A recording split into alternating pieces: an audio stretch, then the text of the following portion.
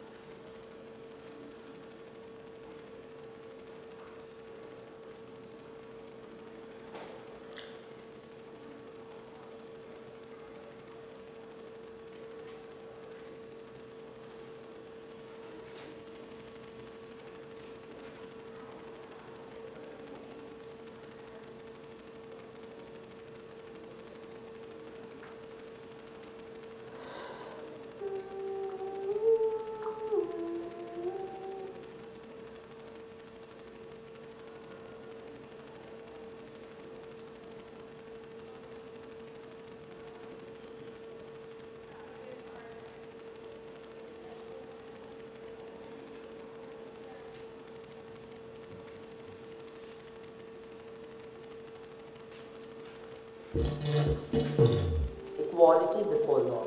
The state shall not deny The state shall not deny to any person or equal protection of the law or equal protection of the law within of the law the territories of India.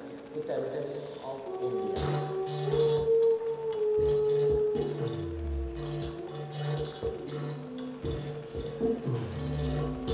Quality of opportunity,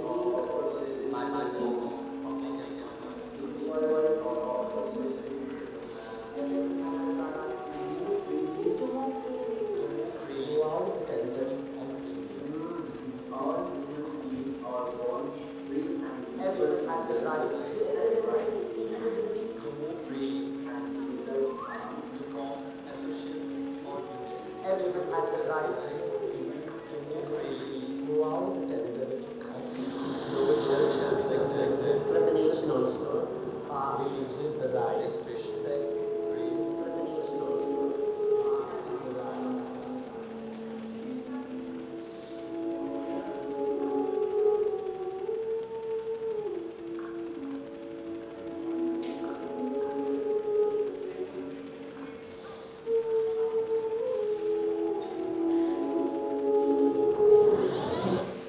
Okay, so that was about a 2-minute clip.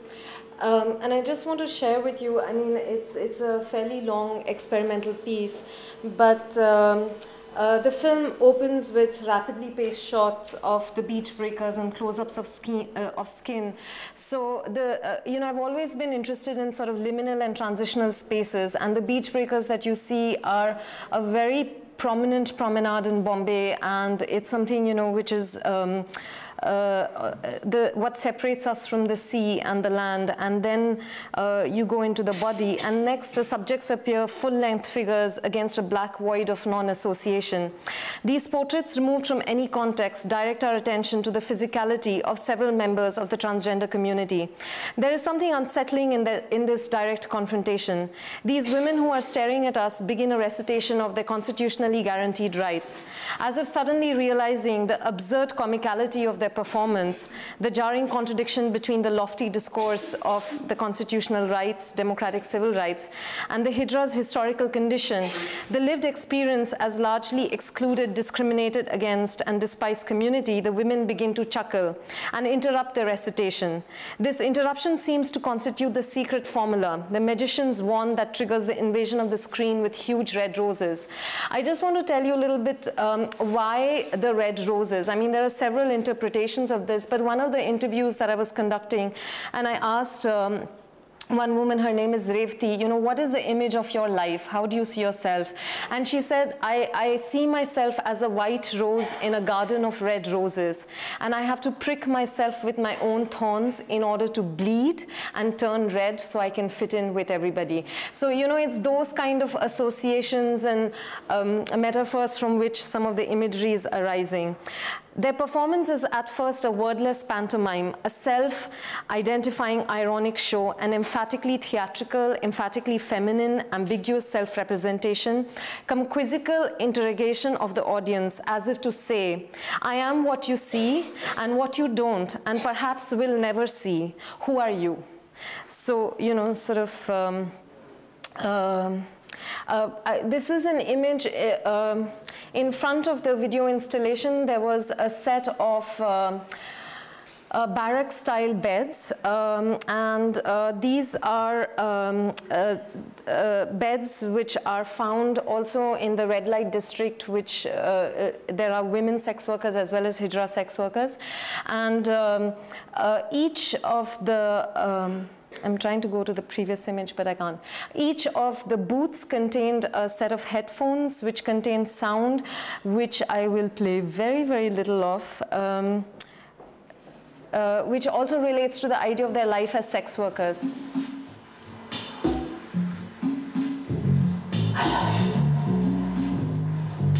So it is very kind of like lounge, breakbeat, but it's electronically worked, using a lot of the interviews and things like that. Frankly speaking, we are paid in our efforts. I love you. And it just says sex, social work, get up, get ready, go downstairs, get a customer, come back up, and it sort of goes on a loop. I'll just proceed further because I'm running out of time. And further, the work was installed. I'd just like to show you the work was again installed slightly differently with sets of very large gilded mirrors. And again, the sound is playing on the headphones, which are available for the audience to pick up. And on the wall is a text which says, I'm often seen by people as a what's that, to which I usually respond isn't beautiful enough.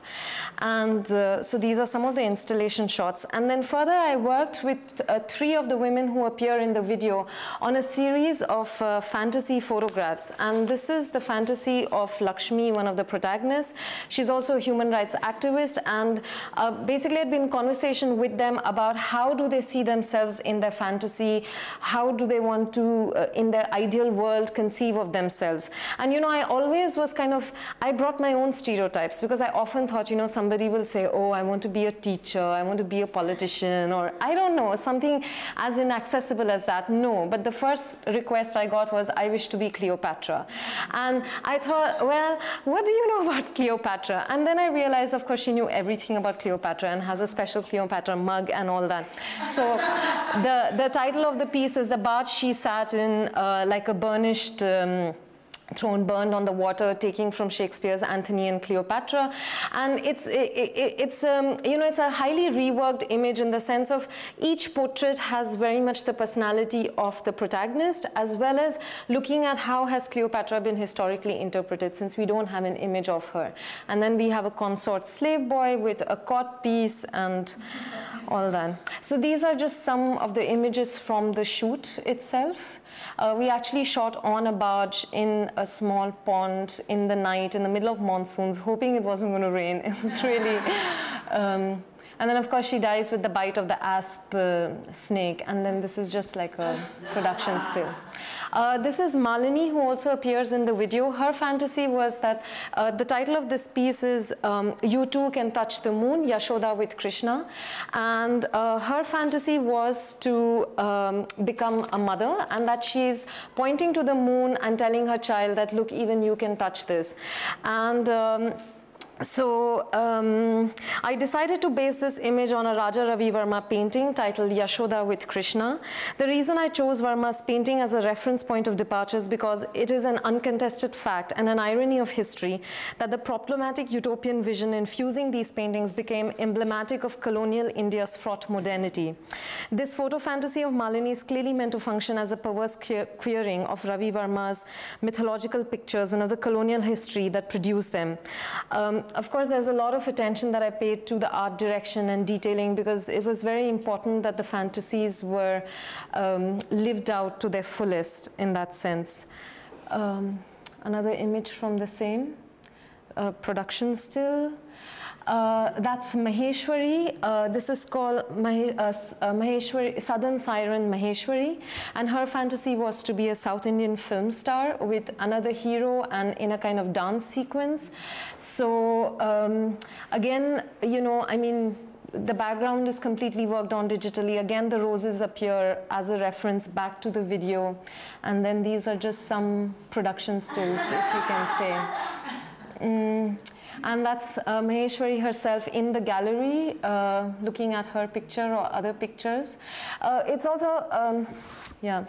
Then, so apart from some of the larger images that you saw, there were a number of small images in like very cheap kind of bazaar frames.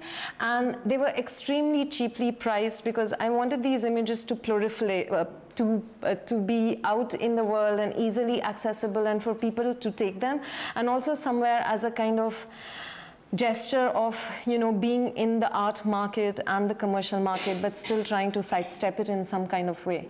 So these are... Okay, this is myself at my own opening. What I decided was that, you know, there's a huge class difference between me and a lot of the subjects that I work with. The first one, who's Cleopatra Lakshmi, there is a less of a difference because she comes from the middle class. Her parents accept her. She's able to live with them. She had access to education. So what I decided is in Bombay now, the Indian contemporary art scene is really growing, and we have very elaborate openings which are completely catered, you know, very fancy. So I told my gallery that I didn't want any waiters, and I decided to be a waiter along with a bunch of my friends, and we specially stitched costumes and waited the entire evening, which was kind of like a performance intervention. So you can see, and that's Lakshmi, Cleopatra at the opening. That's Malini, who was the mother with the child at the opening. Some images with friends, and yeah, that's about it. Thank you.